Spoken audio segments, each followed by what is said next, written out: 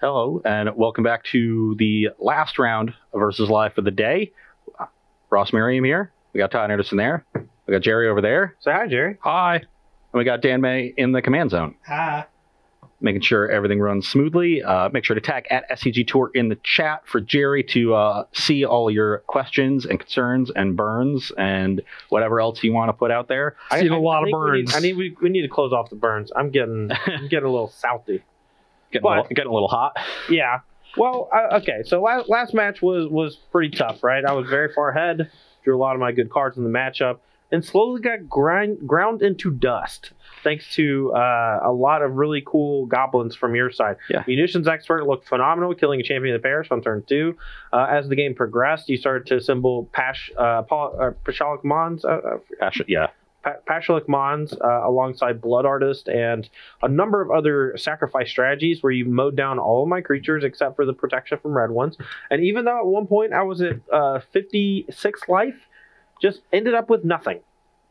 Yeah. Good day. Yeah, if you have no battlefield, it doesn't much matter how much life you have. Tell us about what we're doing this match. Though, yeah. Okay? So now we are tied 1-1, which means we're playing for some marbles. Yeah, which means I'm going super serious mode. Okay. No takesies backsies. No, get to undo my not casting the Raven's Crime on the Snapcaster Mage. Well, we got a nice matchup coming up. Oh, yeah.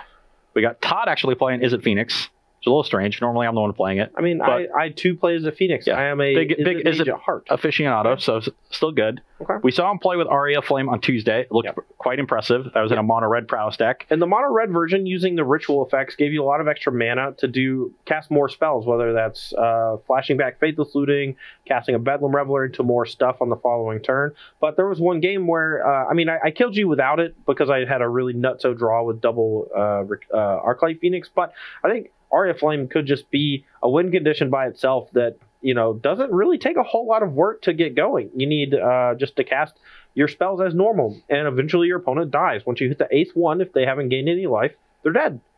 That seems pretty good.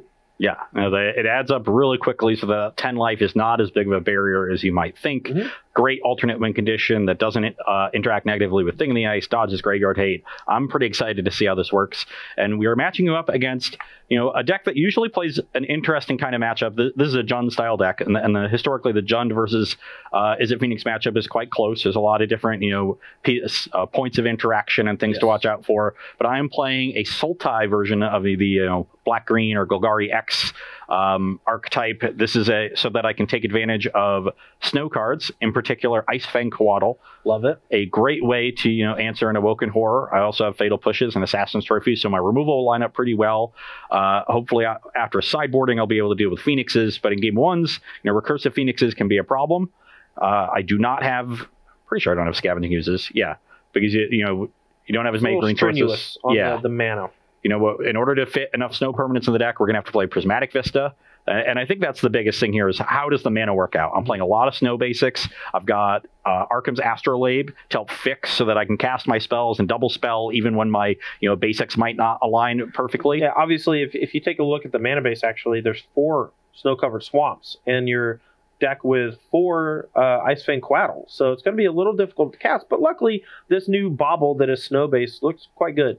Yes, and it's going to go a long way towards helping fix the mana, and that's the card that I think is going to be central to making these snow decks work, because it's the one that lets you play a lot of snow basics in order to get to that requisite density of snow permanents without sacrificing the buttery smooth consistency of the fetch land, shock land mana bases that we've seen for years and now. Absolutely love the fact that it draws a card immediately, and then you have the option later to sack it to color fix. So you get that cycling off of it while keeping a snow permanent on the battlefield for some of these snow effects, like the Ice Fang Coatl, like the Dead of Winter. Dead of Winter, yeah, it's another snow payoff. Not going to be great here, though. It can, stop a horde of Phoenixes, maybe for a turn or two, especially with all the discard in this deck. Mm-hmm. Sometimes it can be hard for you to recur Phoenix. Finale of Promise might be really important if the game goes long, for giving you that one turn where you only need the one card to get them all back and get the engine running. And so, like I said, there's a lot of things going on here. I've got the typical, discard spells, Tarmogoyf, Liliana kind of package. We got our Surgicals in the sideboard, and I'm really just want to see how the snow theme elevates these style of decks. All right, it's called now. 2 pre, 1 post. Okay. And then that's it. This is for the marbles. Sure. All right, here we go. You were on the play. I am. I lost last match. My hand already looks great. Love it. Keeping.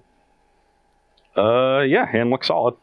All right, now here's a tough call. I almost never want to cast Faithless Looting on turn 1, but against discard effects, if he takes away my Faithless Looting, the Arclight Phoenix starts to kind of get stuck in my hand. And I don't really mind discarding like an extra land if I draw one. But I think I just stick to my guns and don't cast the Faithless Looting on 1, even though it can get hit with a discard effect. I'm going to go to 18. I'm just going to play Serum Vision and smooth out my draw. All right. Is that smooth enough for you? Yeah, it's pretty good. This feels like a top. Yeah, he's reaching for him pretty quick. Your turn. Okay, well, fortunately for Todd, I do have the discard spell. Let's get a Swamp and Inquisition. So I currently don't have an answer to that Aria of Flame. Whereas if Todd wants to recur that Phoenix, it might be tough for him to do. He has to throw away the Gut Shot. Yeah. And this is a tough call. If I had a trophy in my hand for that Aria, I'd be very inclined to take the looting here. But I think I am going to make sure that this goes away. Okay. Because Todd doesn't have a lot of cantrips to start that chain with Phoenix. Though he did top. I don't know. Maybe I'm just a big dum-dum. 15. Hooked him. Good job, Todd. I didn't hook him. I thought he was going to take Faithless Looting. It seemed like the obvious pick. But the fact that he doesn't have an answer to the Aria Flame leads me to believe that, this is... It was probably the right move. I just add a second Phoenix on top. So we're going to loot. I'm going to pitch these two. I'm going to play a Serum Visions. Top 2. And we will keep both. And then I'll gut shot you. I go to 13. You go to 19. I got 18. I fetched. And then bring back 2 Phoenixes and pop you. At 12. Your turn. Okay, well, I'm probably dead. Yeah, double Phoenix on turn 2 is quite strong. Let's play an Astrolabe and draw a card. And play a Delta and pass the turn. Attack for 6. 4 damage. I will fetch to 11, get an island, make a black mana, and push one of the Phoenixes. Oh, that's how that works. Yeah. I thought you had to sacrifice for some Nope. reason. That's Nope, way just better. tap. That's awesome. Just So I tap go and to it stays in play. Yeah, 11, then 8. That's awesome. So It's gone. Chill. Alright. Thing the ice. Your turn.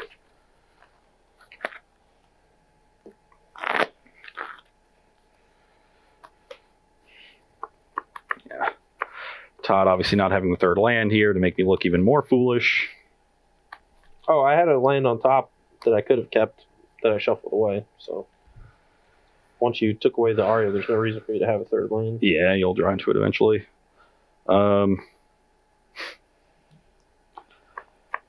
And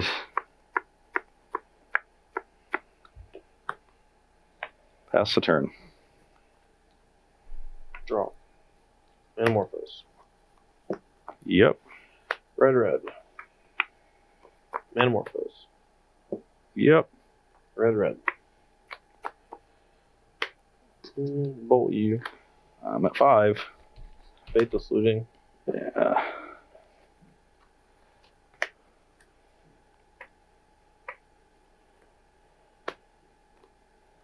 Trigger 2 Phoenixes. I'm dead. I have a Snap Bolt for the Awoken Horror, but I'm at 5. It's dead to the 2 Phoenixes. Told you snap. Oh, yeah, you can't. Yeah, I could have played a fetch to do that, but yeah. Classic. Yeah, that was a very, very good draw out of Todd. I think maybe I have a shot if I take the looting. Well, makes you feel any better. If you took the looting, I drew 2 lootings on the following 2 draws or whatever. So. But you also fetched on turn 2, and you would have kept the other land on top. Yep. But I think you would have just played the Aria and Yeah, I would have just played Aria, and then you would have had to race Aria with no trophy. Yeah. And if you found one, great. You go to 30, but I'm just going to kill you with a bunch of bolts and gut shots and stuff. Yeah, I wasn't thinking about how you topped, which is like a pretty strong sign of a second Phoenix. Oh, so like you would also keep some cantrips there too. I would keep Manamorphose, and I would keep Thing in the Ice probably, and maybe any blue cantrip you're probably keeping. Any blue cantrip, yeah. And a third land is reasonable too. So most of your deck is actually good there. Yeah. So yeah, that's a little harder then to sniff out. All right, game 2, you're going to be on the play. Let's see if I can have a slightly worse draw. That was a good one, that's for sure. Yeah. But I just wanted to point out that the Aria looked really scary there for Ross, which means that like oftentimes you'll see a card like a new card in someone's deck, and you're like, oh well, it didn't end up really doing anything. But what it did there is it cascaded into an abysmal turnaround for Ross because he had to take the card that was potentially more scary at the time. I will keep my hand. Me too. Start on Swamping Session. Probably want that. The rest of my hand's fairly redundant and bad. Yep, definitely want to take the threat here. All right, Spiral Bluff. We're going to Thought Scour before we Faithless because we just want to try to make sure we have a Phoenix in hand when we do it. I'm going to crack fetch, go to 17 for a Breeding Pool, and play a Tarmogoyf. All right, so currently 3/4. If I play Thought Scour, it'll be 4/5. Yep. All right, so could be even bigger if you hit an Aria. I am not going to Thought Scour, and instead I'm going to Flame Slash.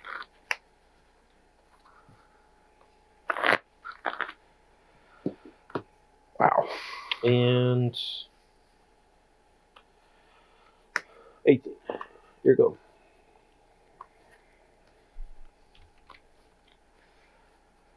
Okay.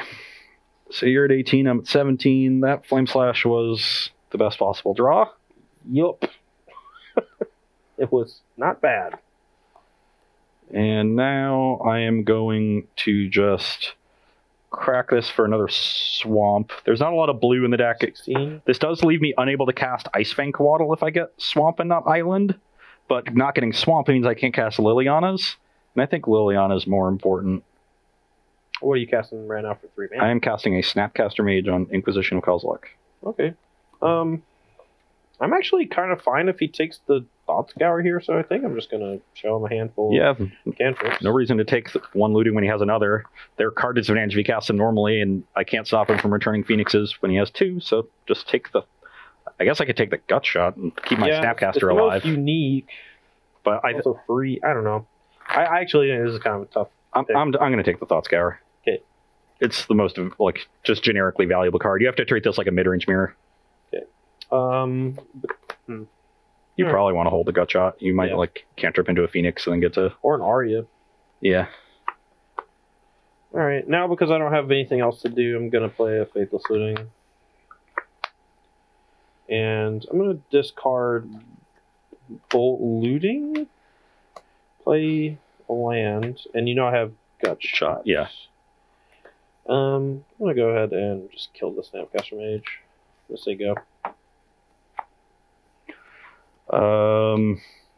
I will pass the turn. I'll scour me. Should have scoured main, right? Should have scoured main in case you. Oh, because I have Phoenix. Yeah. Sorry. Luckily, I didn't get super punished. I go. Yep. Draw for turn.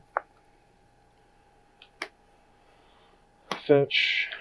You know, card be pretty good here. Crackling Drake. You're at 17. How's that one?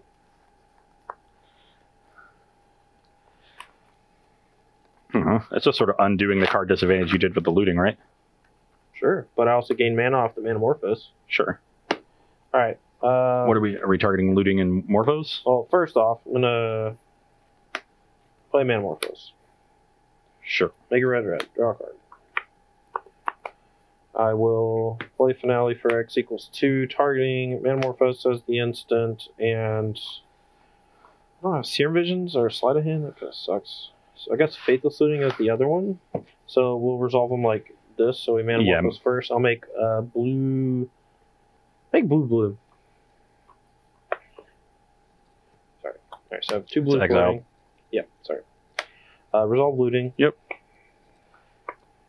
Discard Phoenix and Island. This is exiled. Finale resolves. With the blue, I'll cast Thing in the Ice and then trigger move to combat. Yep. Attack for 3. We're definitely pushing this thing. Good. And taking the 3. I go to 13. Your turn. Finale on Manamorphose is quite cool. I like it quite a bit. I really want to find a threat here. I think I'm just going to cycle this Unearth. Sure. That counts. I mean, isn't Unearth just a Tarmogoyf? Isn't that the threat you want? Oh, there's a Tarmogoyf in there? Oh my god. Yeah, I killed it with Flame Slash on turn 2. Yeah, I just completely forgot that was there. Todd said no takesies backsies. No, it's fine. No. Okay. What'd you draw for the turn? You can. I swear I looked over my graveyard. There must have been like a glare. I just completely missed that it existed. That's not the best. I will cast a Dead of Winter with 2 snow permanents. Okay. Yeah, I should have had a Tarmogoyf in play. That's probably going to cost me the game. Probably. Todd's definitely drawing nothing but spells. I'm just going to attack you for 3. Love it. 10. Go. That's the most Todd Anderson play I've ever seen in my life. I think people are way too greedy about trying to get fancy with their things. Yeah, if I just had a Goyf in play here, like I should have. Yeah, how did I just turns? this would be the second turn it's attacking. You'd be at 9. I'd have you lethal here instead of my. I've just screwed everything up. Look, when marbles are on the line, everyone makes mistakes. I've got to get a clue. Maximum VD. Pass the turn. Draw. Slide a hand. Yep. Keep this one, bottom this one. Looting. Yep.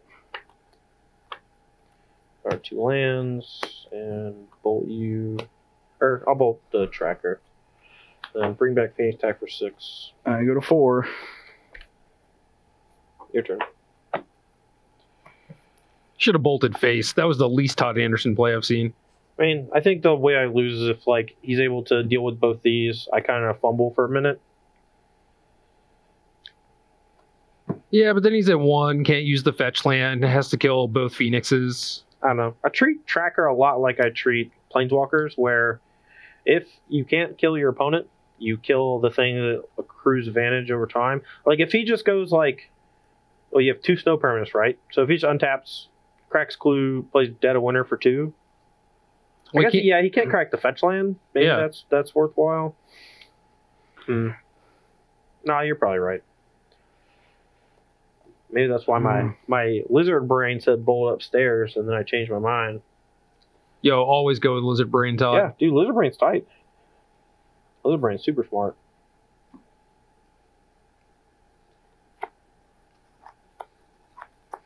That one's a tilter. You can go.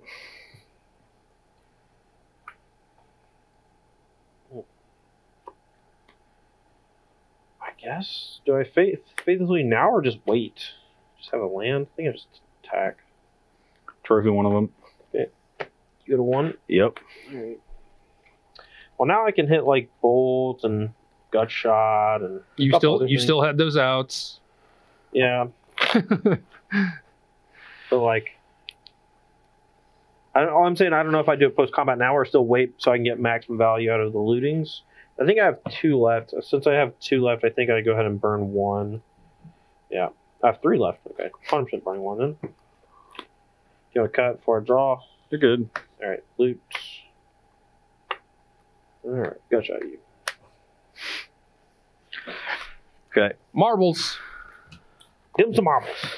I think I would have lost to that gut shot if I played the Goyf, because but I would have forced you to find the burn spell to kill me. Sure. All right, you want to play 1 post board? Yeah, let's do 1 post board. All right, get questions in. We're going to take quite a few because these games are going pretty fast. But we're going to take a short break here while we get sideboards put together. Make sure to add SCG Tour in the chat. We'll be right back for more Versus Live.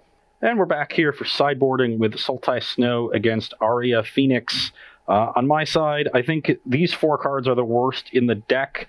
Todd's actually usually not able to kill my creatures very effectively. You saw I had the Flame Slash for my Goyf in the previous game, so the Unearth was good if I, looked at my graveyard and somehow, seen all the cards. Look, But- I'll say this. Sometimes you get tunnel vision, and sometimes with new cards, you kind of forget what they do. They just kind of get set in the back of your mind. I just looked over at my graveyard and only saw a Snapcaster Mage. Sure. Just didn't see a Tarmogoyf, but it was there. Yeah. Liliana Last Hope, the +1 doesn't really do a whole lot.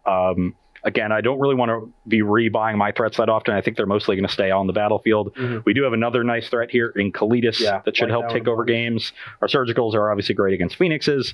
And then one Maelstrom Pulse as another answer to Aria, but also a good answer to Saheeli. Can either clear the Planeswalker early or clear out a bunch of tokens all at once. Yep. I don't really like Dead of Winter because it's not very effective outside of Saheeli, but Maelstrom Pulse fortunately gives us another answer here. And then I'm trimming one Liliana. They can be really good, but I don't want to draw a huge number of them. It's not a super important part of the game plan because Todd's able to operate from the graveyard to some extent, so I think trimming one is fine. Yep. On my side, we are going to be trimming the Gut Shot simply because the only real target that matters is Icewind Quaddle, and only against Thing in the Ice. I don't really care if it trades with an Arclight Phoenix because I can get them back pretty easily. It is a free spell, so there is some interest in leaving in the free spells when you can because they allow for the more explosive starts. But almost every deck in Modern after sideboard is either going to have Surgical Extraction or some other way to hammer your graveyard to make Arclight Phoenix a bit worse. So you need to make sure that you have a bit of an alternate game plan after board, and we've gone with Saheeli Sublime Artificer, which I think is a little bit harder to deal with than Young Pyromancer. I like it quite a bit, and it's it's not nearly as bad with Thing in the Ice because even if it transforms and bounces all your tokens, it still sits on the battlefield, so you don't have to recast it where you have to recast the Young Pyromancer. Yes. And then one Narset as just this maybe a card draw engine since Ross does have quite a bit of discard and things like that. So we want a couple of permanents that are a little harder for him to kill and present alternate threats for him to deal with. Okay. All right, questions, please. Yeah, a few people in chat want to know why you played Rebuild over Hurkyl's Recall on your sideboard. It's new, and I kind of want to try it out in case Ross paired me against an artifact-based deck. Rebuild has been in sideboards for as long as I can remember, even when it was legal in the same format as Hurkyl's Recall, which leads me to believe that sometimes the cycling matters. So. Not 100% on it, but not only does the cycling matter, but all the Whir prison decks play Witchbane Orb, and Rebuild gets around Witchbane Orb. Yeah, doesn't target the player. That's a good call on that. I don't know that it's better than Shatterstorm. It costs one less mana, and I believe it's an instant, right? Yep. So the fact that it's instant, the fact that it costs one less mana might make it a little bit better than Shatterstorm. The fact that it doesn't target might make it a little better than Hurkyl's Recall. So I just put it in there as a placeholder.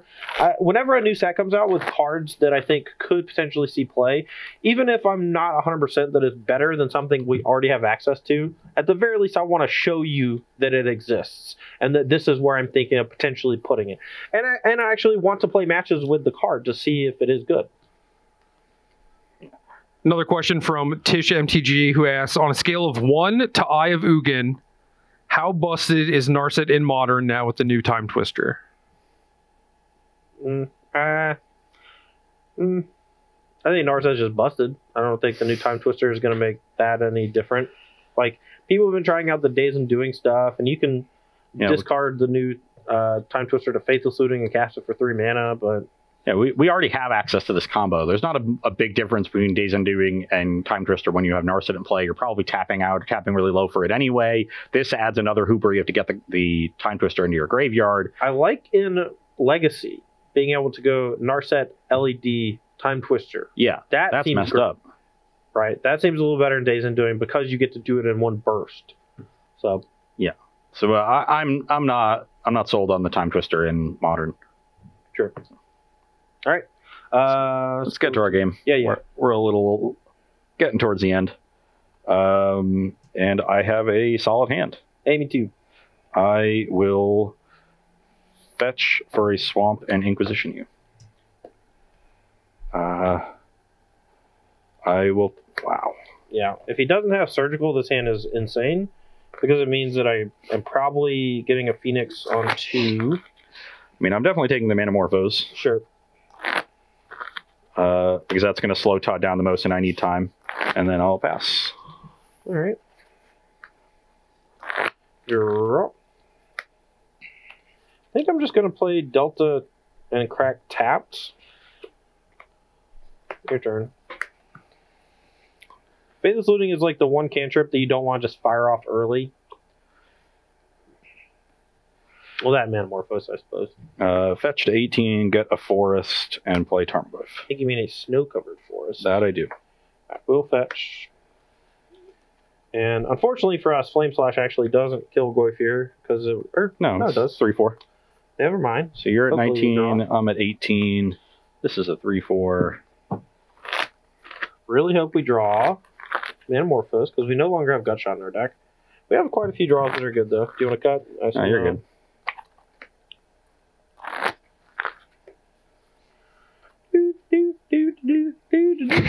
Make a red, and draw one. What's that with you? A second Arclight, and a third Arclight, and a third Arclight. Surgical or draw 2 and a 4th Arclight, and a 4th Arclight. And we attack for 12 and turn 2 through a discard spell. I am at 6. Ross, did you want to cut or? I've never had a draw this good. Oh my god. Especially through a discard spell, man. Oh, get him, Ross. Fetch to 5. Teach him a lesson. What's he going to do? Oh, is he going to Toxic Deluge it, and then I'm just going to play land number 3, and then... You can't finale him back. Oh, no, rats. Guess I'll just have to figure out some other way to do that.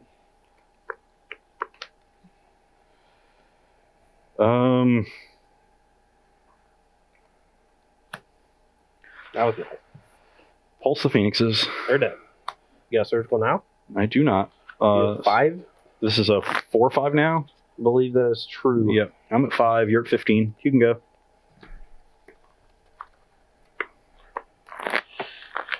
All right. Let's start with sleight of hand. Yep. Take this one. And then we will Thought Scour me. And then Thought Scour me.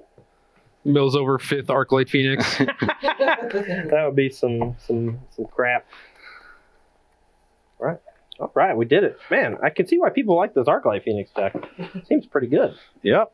Good job, Ross. Mr. Plow. That's his name. That name again is Mr. Plow. The Jund style decks are quite well situated to handle the Thing of the Ice plan. It's the Arclight Phoenix plan that really grinds through their removal effectively, and that's why Surgical is so important. I was, staring down 8 Phoenixes across 3 games on the first 7 turns. That's this is what you've been doing to people. Just wanna, this is your fault. Well, mostly. not quite that. But I mean, maybe not that much, but this is mostly your fault. Just so you know. So I mean, people probably would have figured it all out at some point, but yeah, you did it. Thanks. Is this what I've been doing to people? Yeah. Oh man, I deserve to be here.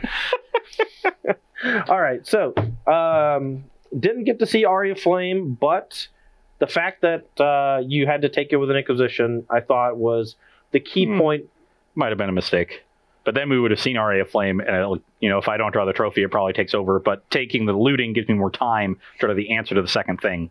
So I would end up drawing the second Phoenix. I would have cast Aria Flame on 3, flashback looting pitch 2 Phoenix on 4.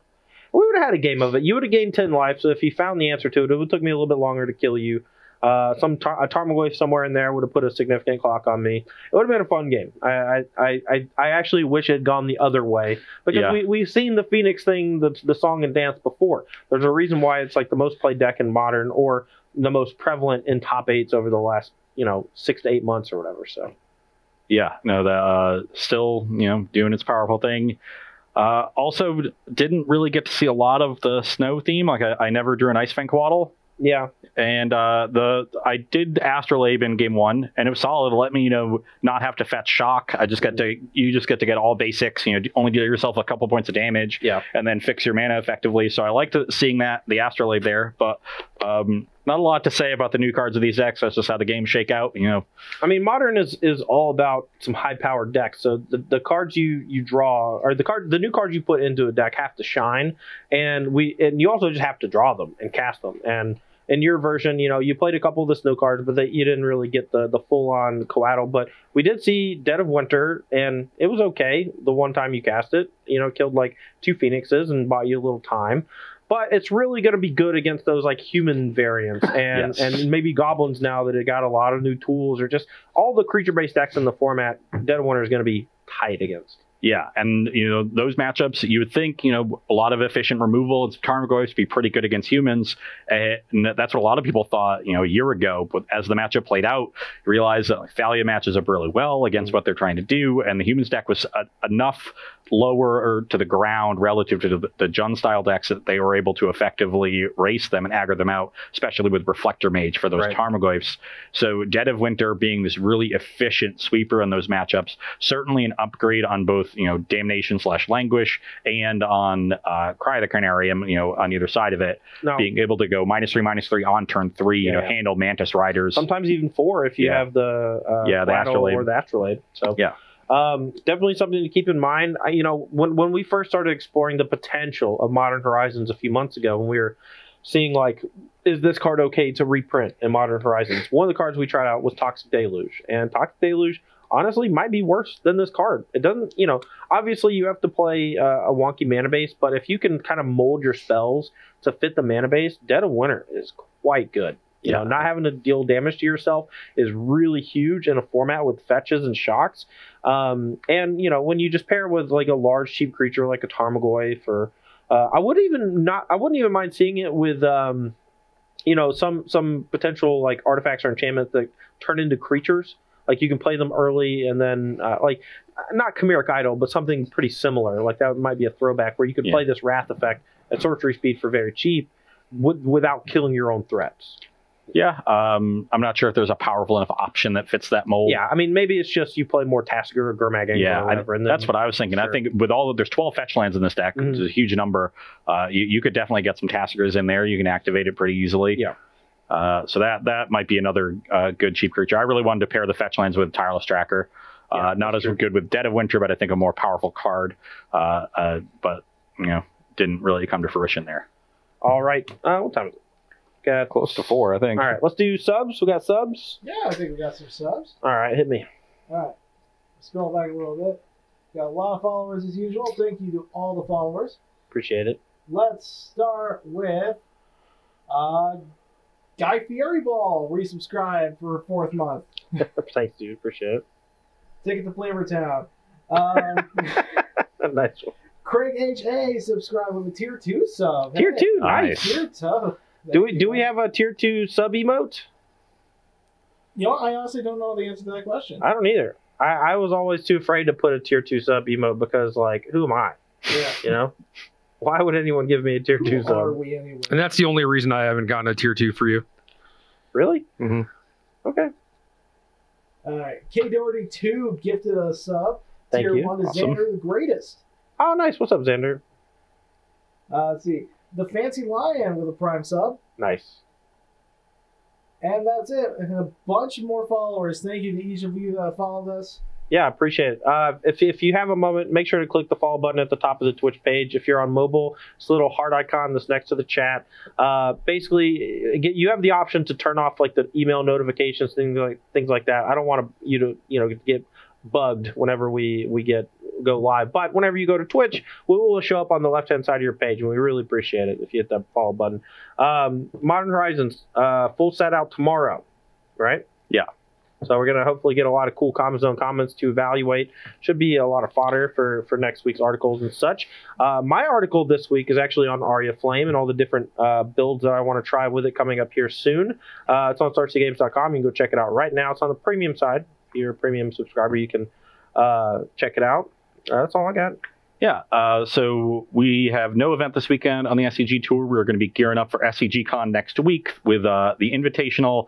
So we're actually not going to have a show on Thursday because we're going to be busy setting up for that. We're going to have one show next Tuesday. We're actually going to get Jerry over here under the lights on the camera. We're going to be battling our well, I'm casting the Invitational, but I'm going to be bringing the 2 decks that I think I will most likely play if I would to be playing, and Jerry's going to do the same thing. And I think we're just going to have like 2 long matches between our decks, 1 standard, 1 modern, and then we're going to have a lot of Q&A. Ross is going to be in the booth, hanging out and doing all the questions. So should be a really fun time on Tuesday. So make sure you come hang out for that. And I'm going to win the marbles and then just take them home. Yeah, I mean, Emma already won a couple and took them with her. Oh, really? I won the jar back. She was on here twice, and she won the first one. I luckily won the second one, or else, God forbid, we wouldn't have any more marbles to fight over. I don't know why I want them so bad. They're nothing. They mean nothing, but they mean everything. Just can't turn it off. No.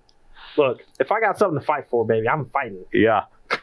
Todd, definitely a fighter. So, gonna have a fun week next Tuesday. Then we're gonna have everybody descend upon Roanoke for SCG Con Summer. It's gonna be a great time. You know, a huge schedule of events starting Thursday all the way through Sunday. So if you can make it into Roanoke for that, that's gonna be great. We'll all be here. So come say hi. If not, you can catch all of the Invitational on twitch.tv/SCG Tour, which is right here. Yeah, and sometimes we end up covering one of the cool side events too. I know the last SCG Con we actually did the cube. We were gonna do the whole cube thing, but then we got Snowmageddon. Yeah, and then we ended up only doing the draft and like maybe the finals or something. Got the top 8, or maybe just the finals. I don't remember. It was rough, but catch a lot of stuff. Yeah, we'll get you the Invitational.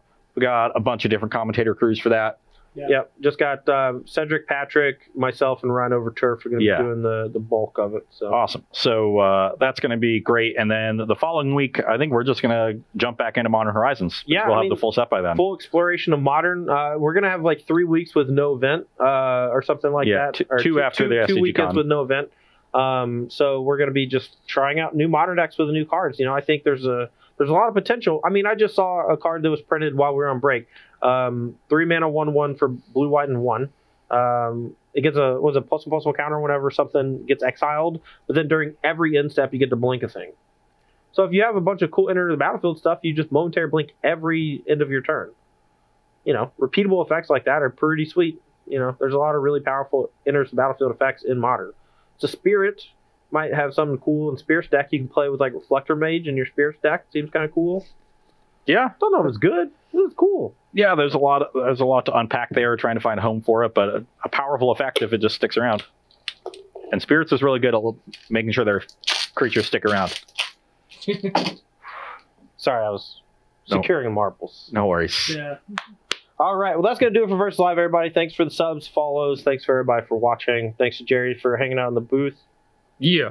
Thanks to Dan for keeping the show running. Thanks for Ross for being such a good sport. I know I needle you a lot.